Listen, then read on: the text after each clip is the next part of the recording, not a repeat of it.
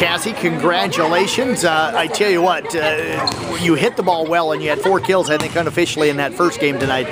But I thought your back row play tonight and the way you passed was outstanding. Talk about the passing and how you feel back there. Well, I'm very comfortable back row because I've been doing it for like 3 years now. But yeah, I just like to stay on my toes and move fast, and I have a lot of back row people I can work with and feel comfortable with. Do you talk a lot with the other back row players, and especially some of the younger players, and try to give them some advice with your experience? Yeah, we talk a lot. We let each other know which ball's at and where ball's at. So yeah, there's always communication.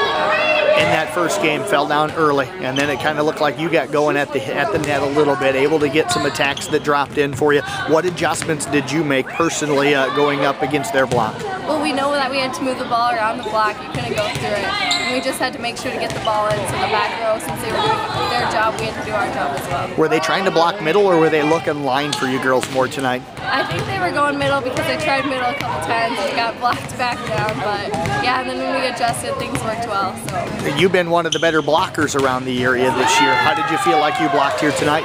I thought I did pretty well. I mean, you always want a couple more of those hits that went right by your hands, but you got to try your best, and I mean, that's all I did. How much fun are some of those long rallies where the ball just kind of seems to go back and forth for a long period of time, and how well do you stay focused on rallies like that? Oh, those are always fun. You get your adrenaline pumping, and you got to like keep going with it. I mean, you always get tired, but the adrenaline just pushes you to go hard. I don't know if you remember that great dig you had, the one-handed dig late there in game number 3 on a shot down the line. Take us what was going through your mind at that time. All I knew was that I had to get to the ball and get there fast and get it up so they could get a hit on it. Well, I tell you what, Cassie, keep up the great work, great job tonight, and congratulations on the 2nd place finish. Well, thank you very much.